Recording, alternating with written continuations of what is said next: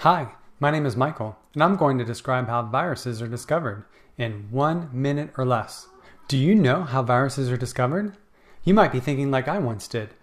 Find a sick person, take a sample of their mucus, and separate the virus from their mucus. If you thought this, just like me, you would be 100% wrong. Virologists actually find a sick person, take a sample of their mucus, add that mucus to a cell culture, add toxic chemicals to the cell culture, and finally reduce the food to the cell culture, starving the cells.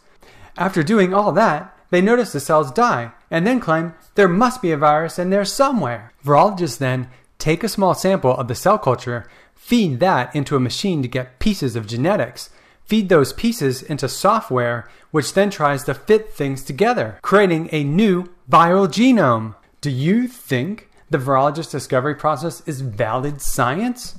Are you convinced viruses exist?